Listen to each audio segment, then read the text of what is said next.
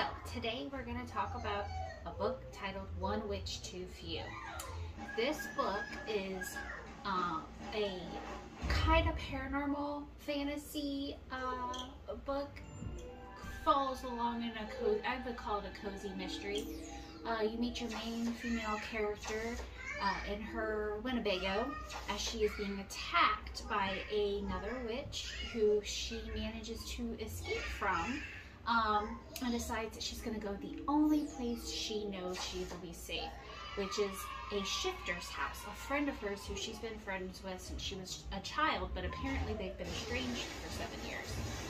Something to do with her mom gaining a higher position and then moving, and him getting into some trouble, and so she shows up at his house, and they basically are able to reconcile and get their issues with each other, what had been going on, and reconnect. And then she tells him that she feels like while everyone else believes that her mother is dead, she doesn't think so.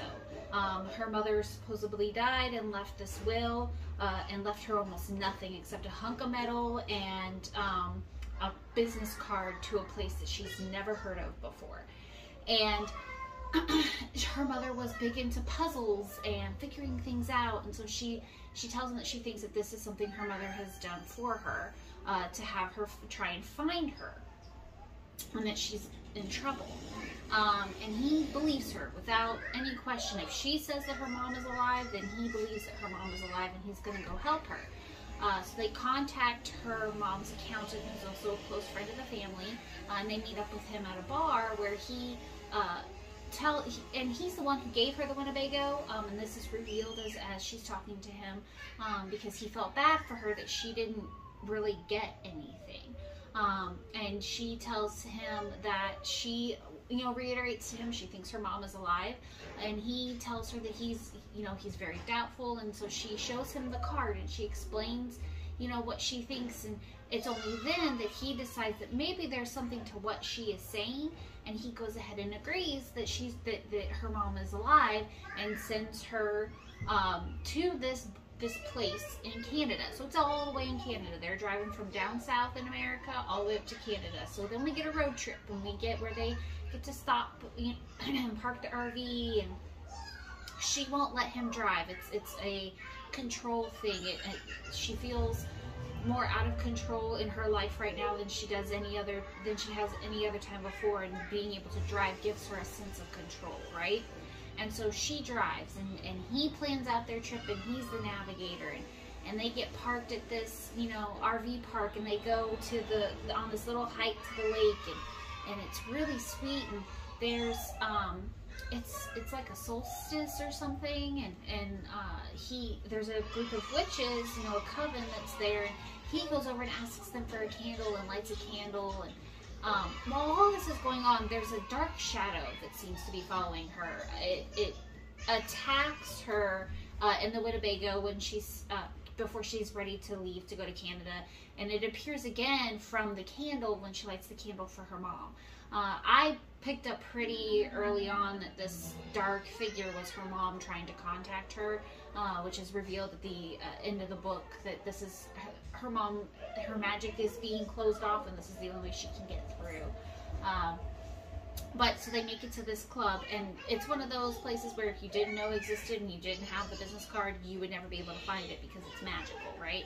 And so they get in there, and they're looking around, and they're trying to kind of figure things out, and they're not real sure about what's going on, right? And so they find that there are these rooms, and every hour it changes who gets to go into these rooms. And so she walks up to the bartender with the business card and wants him to speak to the owner, manager, and the bartender, it tells her that they're going to go into the black door room, right? And so she goes in there, and there's nobody in there. He had already informed them that the manager was out but would be back shortly, and they were more than welcome to wait. But she gets nosy and gets curious, and she opens one of the desk drawers and finds this keychain. And on this keychain is this metal piece that's broken that matches the metal piece that her mom had left her. When she reconnects them, it actually gives her a name of a park, a national park. So she takes the whole key ring. Probably not the smartest thing for her to do, take the whole key ring, but she takes the whole key ring. Takes the whole key ring, takes off. They leave, right? They get to this national park, and well, first off, there's a big, huge battle in the club because instead of waiting for the hour to be up and then stepping out of the room like what would make sense, they decide, oh, we have to get out of here right now. And I don't know if that was because they had taken the keychain and so now they were trying to escape, you know, with something that didn't belong to them. But it sets off all kinds of alarms and people start attacking them. At one point, a werewolf attacks, or a shifter attacks our shifter, and come to find out, this other shifter has magic, which, like, supposedly in this world, shifters can't have magic. So it's one of those like, oh, well, how is this possible? Kind of things, right? And then they get to the cabin that this keychain had led them to, and they find a chest, and in this chest is another clue. But before they get a chance to kind of figure this clue out, they get attacked by the guys from the club. They have to fight them off. This leads to her shifter friend actually getting gravely injured. And she kind of freaks out a little bit. And I don't want to give away like the whole part of the ending because there's a really cool twist that kind of makes everything better, I would say. But they have not yet found her mother, and I'm pretty sure that quest is going to continue in book 2, which I cannot wait to read. I'm super excited. But I really thought this was a very fun, kind of cozy paranormal mystery. There's magic, and then there's a little bit of a subplot of romance as we see as they're traveling in the Winnebago.